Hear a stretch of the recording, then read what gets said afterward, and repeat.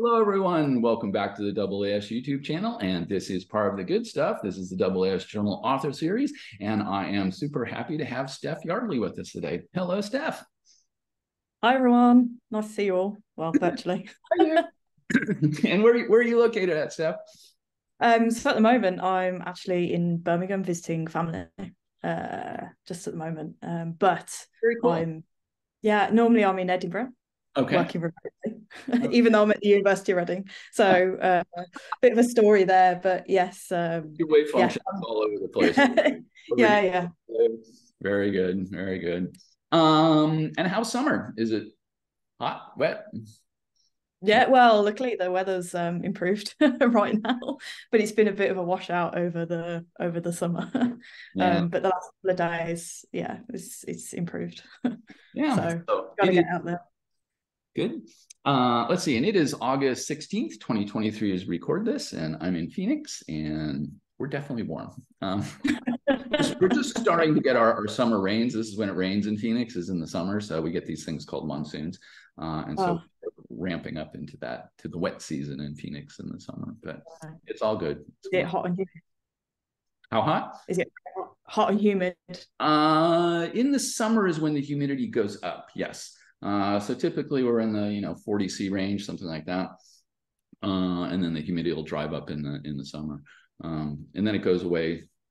Sometime around September is when the winds will change, and so all that moisture goes back out, and so then we're dry again, but hot. So very good. And Steph, what do you like to do for research? So I study the sun. That's my particular area. And in particular, what the article is about is the solar wind. So essentially connecting what we see either in space or at Earth to what we observe on the sun. So essentially tracking these plasma parcels as they reach us or reach spacecraft. Very cool. Very cool. And that is going to bring us to this very awesome APJ supplement article. It is open access. It's the open access era, people. You can go get a copy for free. Go grab one. Slow solar wind connection science during solar orbiter's first close perihelion passage. And Steph, take us away. Yes, so this paper is essentially about all of the hard work and planning that went into planning the solar orbiter observations during its first close passage to the sun, which was in March 2022 now, so a while ago now. And yeah, there's a whole bunch of planning that has to go into the observations, particularly if you're trying to do connection science. So if you're trying to measure plasma at the spacecraft, but then also observe the source region that it comes from, particularly because the images, not all of them are full disk. They don't take full sun images. So you need to fit your source region. And there's a lot of people across the world, all on the instrument teams, who work very hard, and the project scientists at ESA as well, work very hard to try and plan all this in advance, from 9 months in advance, 6 months in advance, because we only have these partial disk images, and also we have these 10-day, 3 times 10-day remote sensing windows every 6 months. And so everything has to be planned meticulously. So this paper is about the planning, the results that we got, and the observations we got from this particular operation plan, as we call them, for solar orbiter on slow solar wind. And so there were 2 windows that we looked at, beginning and mid-March. Yes, there we go, mid-March. Very nice. Okay, so let's get into it. Do you want to cover the intro? Should we go straight to figure 1? Let's just go straight to the figures. Go straight show the pretty images. Pretty pictures. Let's do a pretty picture. Here we go. And this is sort of geometry projection. There we go. Okay. Ooh, this is actually... So, okay. Yes, this is just the figure explaining part of what I've just said, that we have, this is the orbit of solar orbiter for this period. and we had 3 remote sensing windows. So you've got the yellow, the reddy brownish colour, and the blue, and it shows you the distance that we are from the sun, that Solar Orbiter is from the sun. And so for these sets of observations, so there's loads of different observations that have been taken by Solar Orbiter with different themes and topics and science goals. And this one was the slow solar wind. And so we had 2 windows. One was during the first remote sensing window between the 3rd and the 6th of March. There we go. And Solar Orbiter was at a distance of about 0.5 AU, so halfway between the sun and the Earth. And then you can see that it moves round slightly away from the Sun-Earth line to the second window, when we had 5 days of observations between the 17th and the 22nd of March, and we're closer in to the sun, but the Sun-Earth line this time. And so those were the 2 sets of observations that we planned and that we took during this time. What happened to RSW3? Other observations were taking place. We can't be too greedy. And yeah, we had a set time of 3 days during the first window, and then 5 days during the second window. And to try and answer the goals, obviously Solar Orbiter has about 4 different science goals. Then we have different types of observations going on. So for example, another one is the long-term active region. So you track an active region or a sunspot on the sun for 10 days.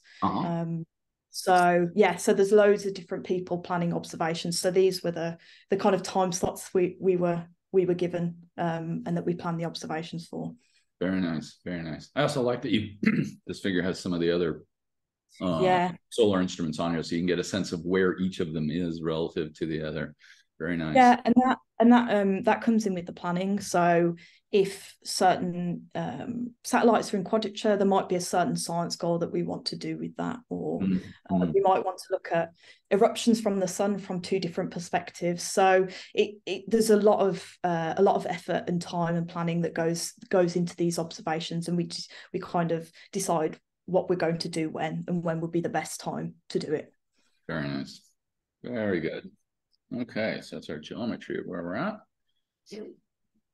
We got some observing plans.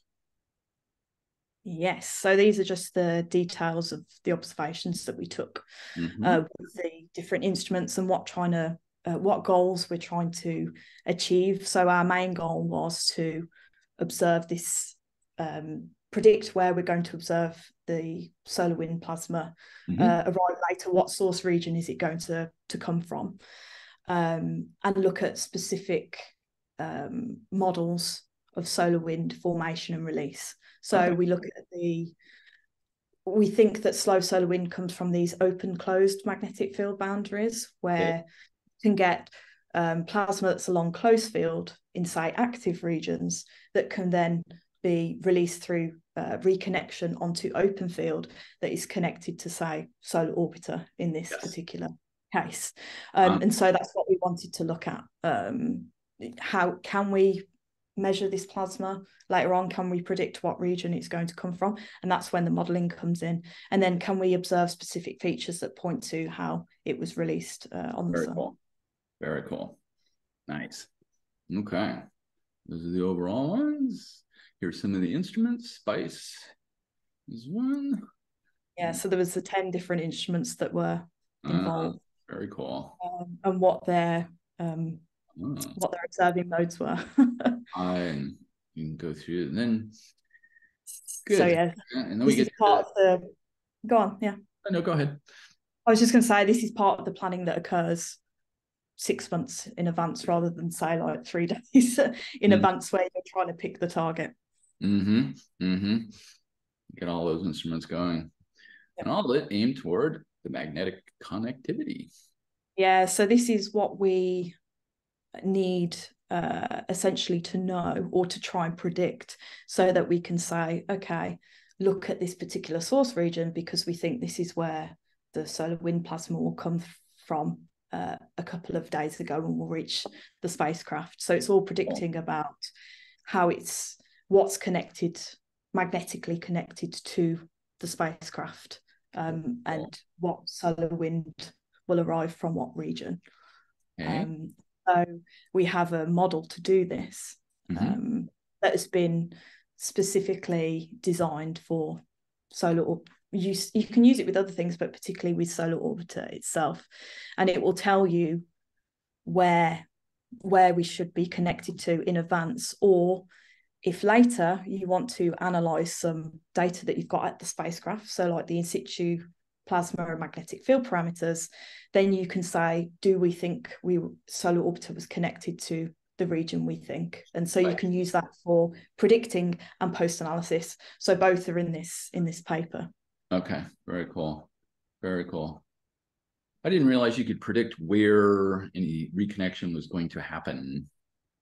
Well, essentially, you're more predicting the source of where you think the wind will come from. Right. And so, I mean, obviously you must do a pretty good job or you wouldn't be here doing it. Yeah, I mean, I must admit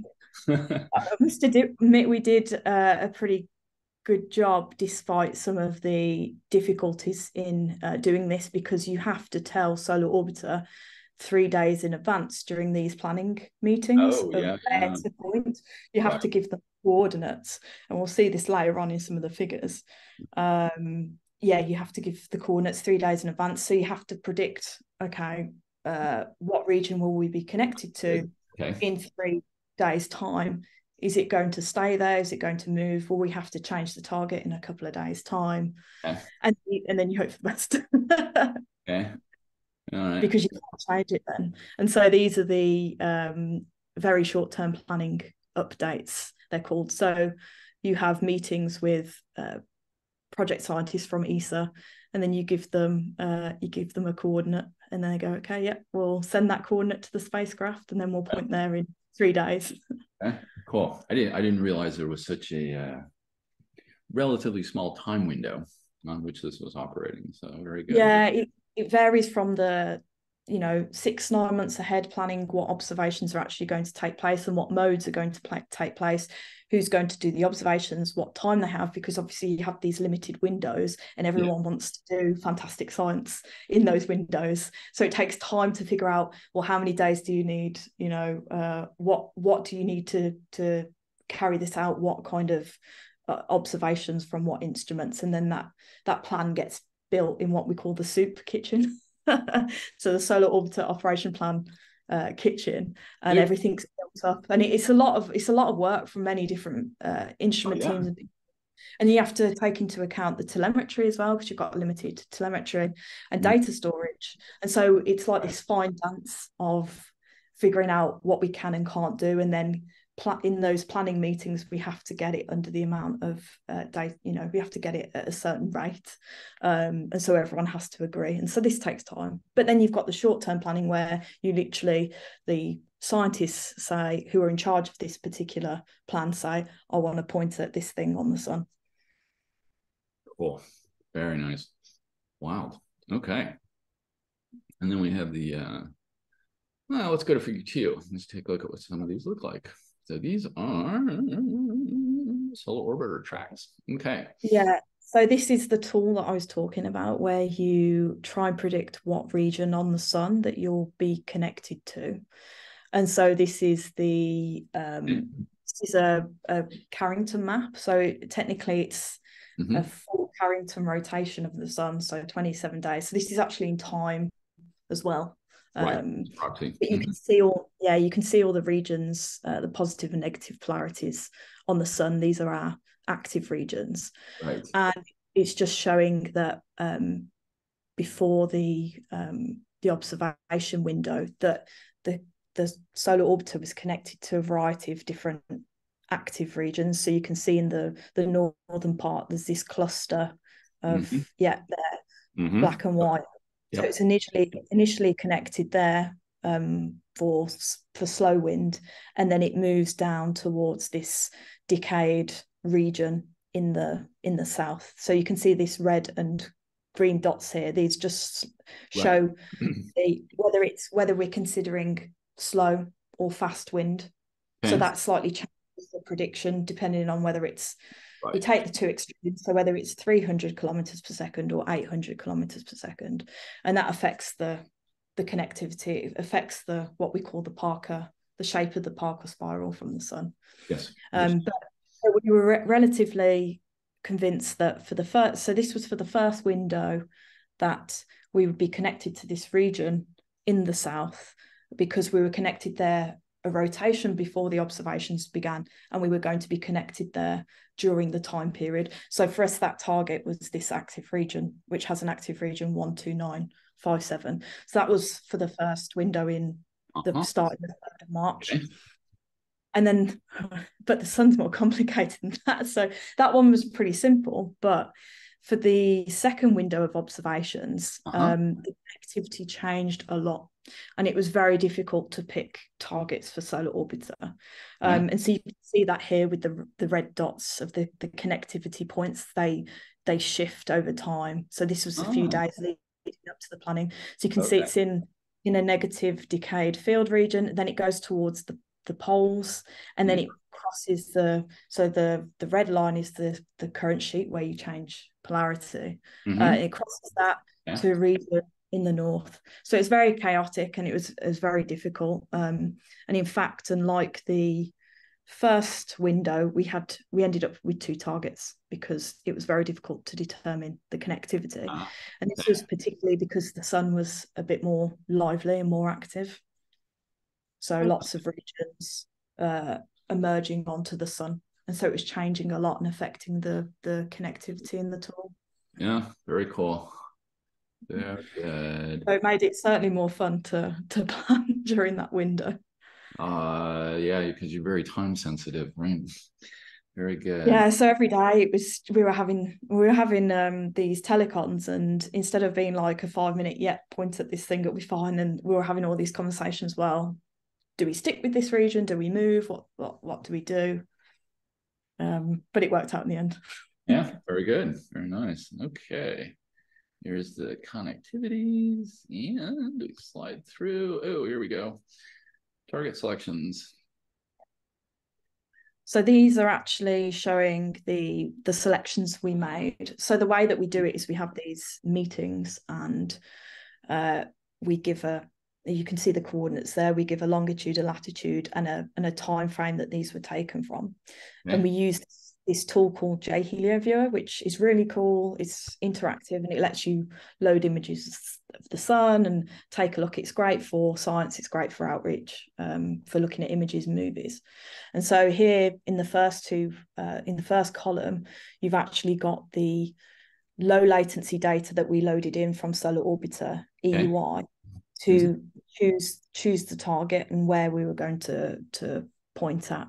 And you can see the white boxes are the different instrument field of views.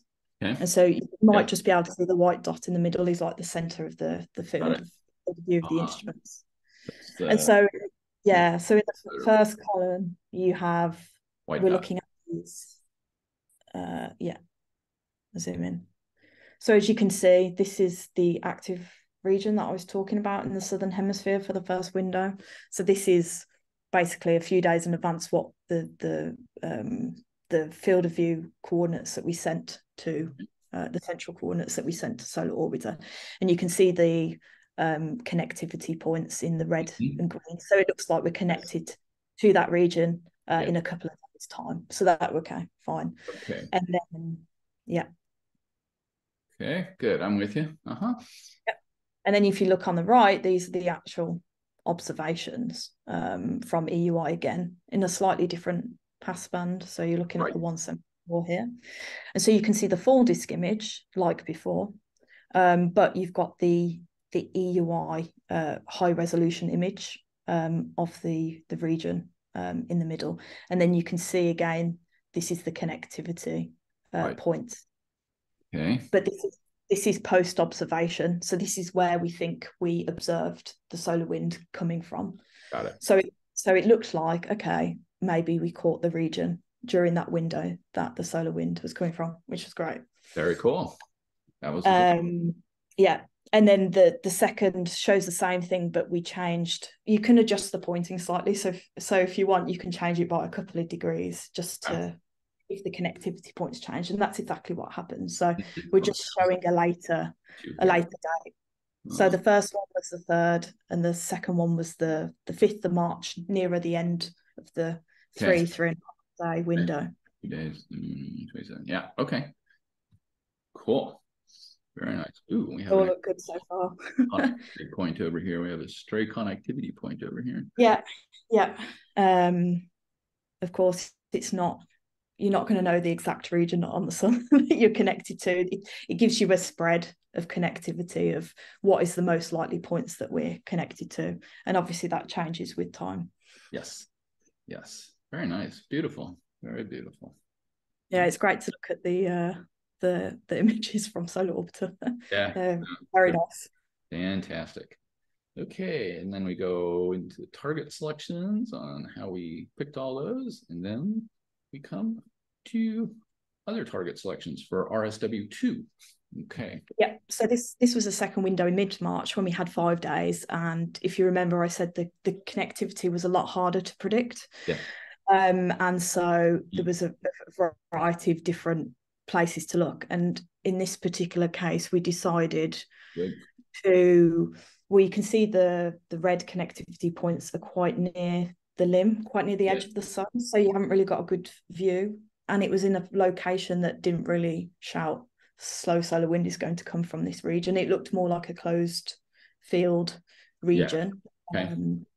And so we decided instead to look at, while we were waiting for the connectivity tool to update and for the sun to calm down a bit, we looked at the southern polar coronal hole, which actually ended up being extremely interesting because there was a really nice eruption, and you could see the dimming.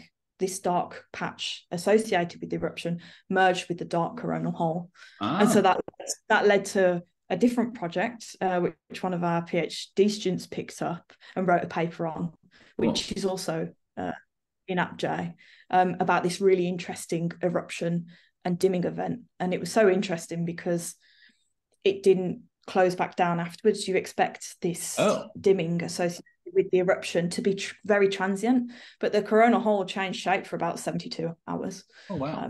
So actually, despite the fact that the connectivity was difficult, we still caught some very interesting phenomena and interesting data from that time period.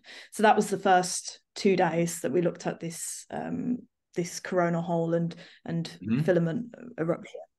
And then during the second part, you can see in the bottom part of the panel, we again were looking at the active region boundary where you get this open closed field configuration. So that's actually the positive polarity of a small decaying active region. And we looked at that, I think, for about 3 days. Yeah, from the 19th onwards. Cool. And again, I think there's another paper about the properties of the solar wind from that region and the source region in AppJ as well, by a postdoc from UCL as well. So it was actually quite productive. Quite productive, these observations. Yeah, I will find those articles and I'll put them in the text below the video so you can check out those a little easier. Very cool. Okay, so those were our targets, pluses and minuses, the high resolution, RS1, and we come to the data from the soup kitchen. Yeah, so these are the really cool images from Solar Orbiter, and also STO, so you can see the different different viewpoints that we have. So this is the first window with the active region in the south. You can see the different instruments. So you've got the extreme ultraviolet imager, which is on the right hand side as well. So you can see this. You can see the image. The blue box corresponds to figure C, and you can see these really high resolution loops of the active region here. And then below you've got the associated magnetic field. So this is just the line of sight or Z component of magnetic field, so negative and positive polarities. Actually see that there are a couple of active regions here. It's got a more complicated magnetic field configuration. And then you also have the spice observations below, which is what we use to make composition maps and measure the composition, because one of the key things you can do is measure the composition of the wind that you're measuring and look at the composition in that region, and if they are well correlated, then you can say that it came from that region. Nice. So yeah, so this just shows you the high resolution images from the 3 different instruments that we have, and then just the view from the Solar Dynamics Observatory as well. SDO. Very good. Okay, I'm with you. Good. Okay. Here's our remote data. Talk about RSW2. Then we come to the high resolution data from SOUP. Okay. Yeah. So as I said, this was a bit more complicated, and we had the 2 targets. And so in the middle again, you have the full disk image from EUI showing you what you can see from Solar Orbiter. And then in this one, it's more obvious because you're away from the sun Earth line. You can see you're at a different angle compared to SDO. So you can see what you see from Earth and what you see from Solar Orbiter, which is cool. This different perspective.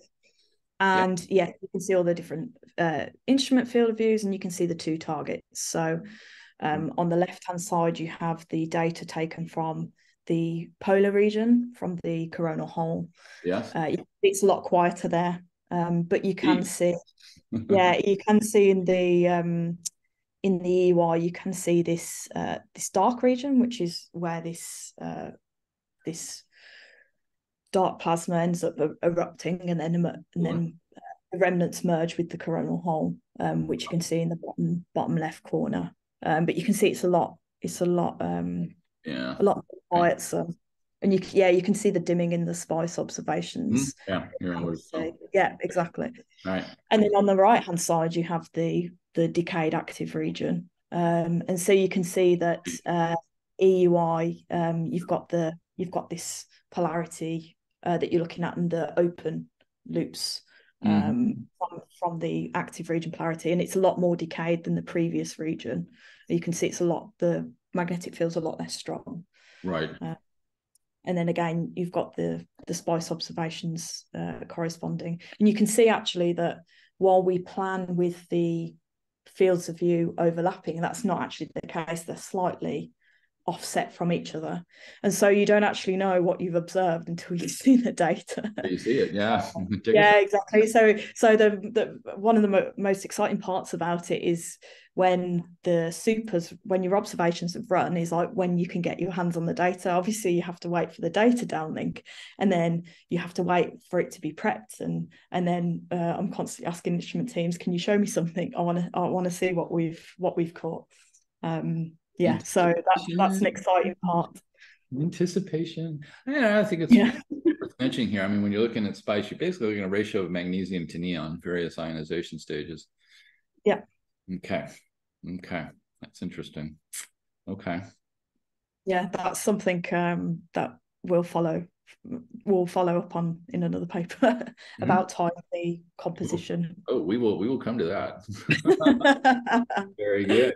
Okay, coordinated, more than the Hindosat, Iris. And we come to the Hindo EIS observations. Okay, very good. So yes, so if coordinating 10 instruments on Solar Orbiter isn't enough, you can also coordinate other observatories. Yeah.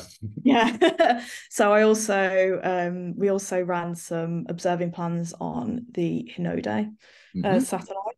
Yes. And then also Iris. And so I think there was 14 different instruments in the end to keep track of. But this is just showing some of the Hinode data, particularly taken by the ICE instrument. So again, these are things like Doppler velocity, non-thermal velocity, and it's just looking at the second region, because unfortunately I think Hinode was off during the first window, but these are the two two regions. So you've got the coronal hole and the coronal dimming, and you've got the active region again. And then you see some really interesting features, particularly in the Doppler velocities. And again, these, if you want to know more about the signatures, particularly in the Doppler velocities, then the two papers that I mentioned earlier include a more detailed analysis of the Hanode data and the interesting outflows that you see in the active region, for example, and also the changes that you see throughout the eruption that we get near the coronal hole. You see different signatures in the Doppler velocity, and it changes over the 12 hours of the eruption. Very nice. Beautiful. Better to have 14 instruments than one or none. Exactly. Oh, very good. Might be painful to coordinate them. Yeah, well, that's the benefit. Yeah, it's the benefit as well. Yeah, it's the benefit of having doing observations along the Sun-Earth line, because of the orbit of solar orbiter, it actually becomes more complicated during other perihelion to do anything else.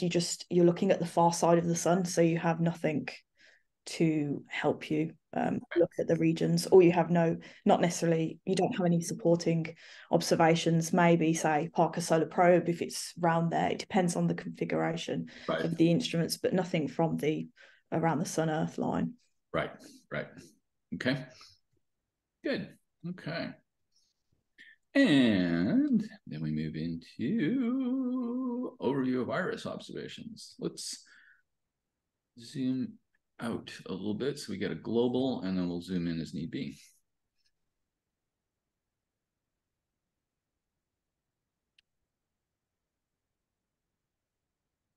Still with me? I think she froze. Yeah, I can see. So yeah, again, this is just showcasing the iris, various different data sets that we took. Iris, and these were still, so you can see the three different targets here. So Iris observed all three different targets. So the active region, the coronal hole and its boundary, and then the other active region.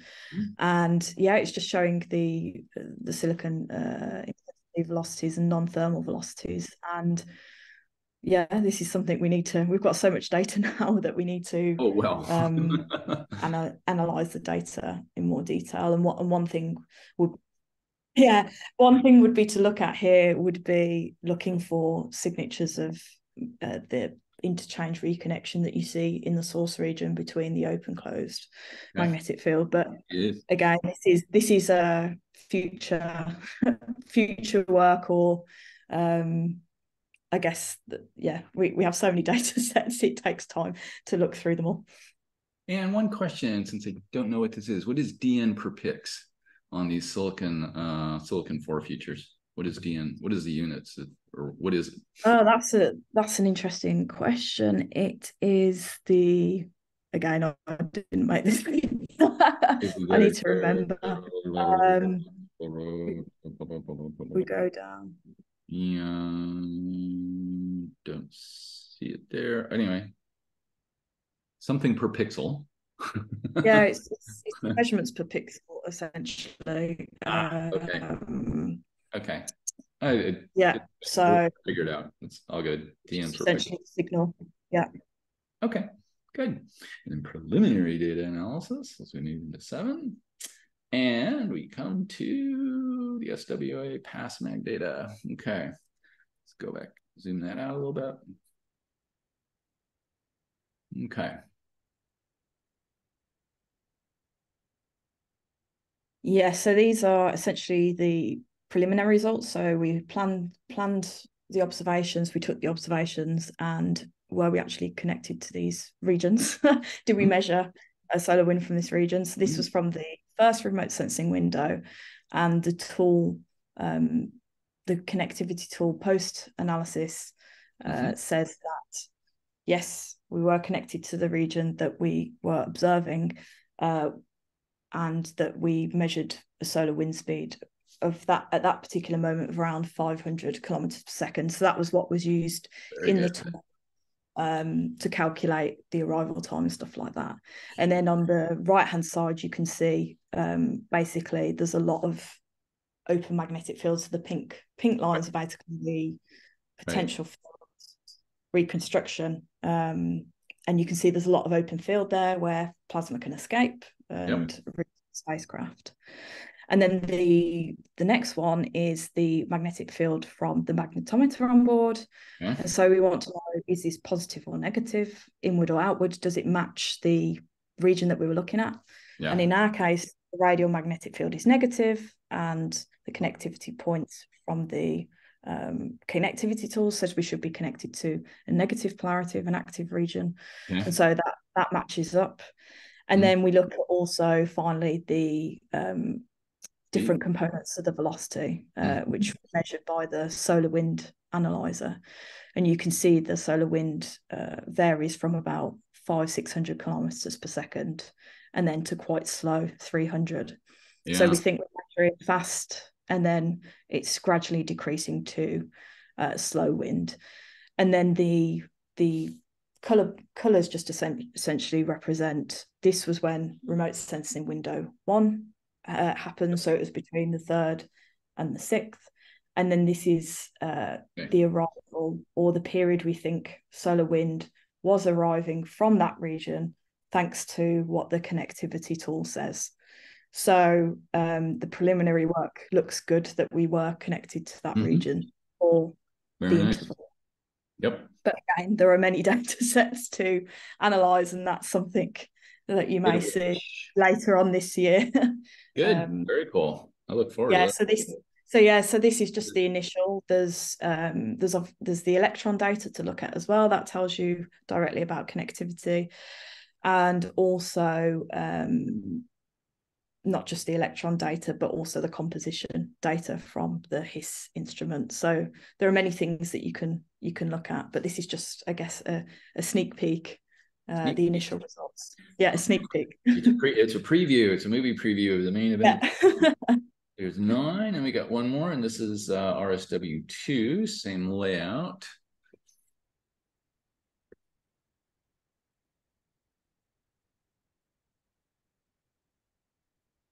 Just waiting for it to catch up a little bit. So this is in the second window. We got some pinks and some greens going on the field lines here. Still with me? Still with me. There you are. Still with me? Yes. Yeah, so this is very similar to the first. Right. And you get roughly about the same radial velocity. Yeah, I'm still with you. I'm just waiting for it to appear. Yeah, we got there we go. A little bandwidth lag. We're good. Yes. But here B is positive as opposed to the first one, it was negative. So this is just the same for the second window. And what we saw is during the second. We'll hang. Okay, we're good. Yeah, so this is exactly, and this is what we'd expect from this window, because if you look at the connectivity in the part A of the figure, then the points are in the positive magnetic field. So you'd expect a positive. And so what you actually see during this window is the fields positive, and then in the middle you see this sharp decrease around, I think it's the 20th, and that's the arrival of a eruption. You can see the sharp change in the magnetic field, and then it's positive again for the rest of the window. So yeah, great, that matches the connectivity tool. Nice. Which is what we'd expect. Yay. So this region looks promising as well. And then again, yay, and then we measure similar wind speeds, and we see it decreases almost, it's quite low to 280, I think, kilometers per second. Yeah, it gets a little lower. Similar. Yep. Yeah. And and then we have the same. So the remote sensing window this time was 5 days, and then we think for the last couple of days, just before the end of the window, and then a couple of days after, we're measuring wind from this small active region. So this is number 12967 in the figure A. Yes. So this is hopefully coming from the positive polarity. So we managed to hopefully capture solar wind from 2 different regions from the 2 windows. So it was quite successful in that sense, considering it was the first time we'd done it as well. Yeah. So there's a steep learning curve, how to plan it all, how to what data to collect, what observation plans to run, and how do we predict this in advance? Well, my congratulations to the team. Very nice. Very cool. And so we get there, a little bit more summary and discussion. Wanna maybe attempt to wrap up on everything that came through, or are we good? I think we're good. I think the key is that we managed to we have these soups where we plan the observations for Solar Orbiter, and we can coordinate with satellites. We got these amazing observations, not necessarily always what we expected, but we managed to capture at least 2 out of the 3 regions that were connected to Solar Orbiter at that time. And this is ongoing. So this was the first run, the first 2 runs in March 2022. Right. We had another go in March and April this year. Cool. So I'm still waiting for some of the data to have a look at. I've seen some of it, but we did the same thing again. This time one of the windows was on the far side, which was interesting, the far side of the sun. Yeah, very nice. And very cool. So now we're waiting for that, and then there'll be a fast wind observation campaign which will run in October. Okay. So looking at mainly coronal holes. Very nice. Cool. Steph, I want to thank you so much for walking us through this awesome APJ SUP article on the very first stuff from SUP. First data coming off. Very nice. Very nice. Thanks for having me. Yeah, sure. And you kind of touched on it there. I mean, this is almost a dangerous question to ask, but given what's going. And you kind of touched on it a little bit, but so where do you think this goes, sort of globally, maybe over the next couple of years? Obviously, you're going to have more data coming down. You're going to be doing a fast wind data set. So what is the lifetime of the instrument, and where do we go from here?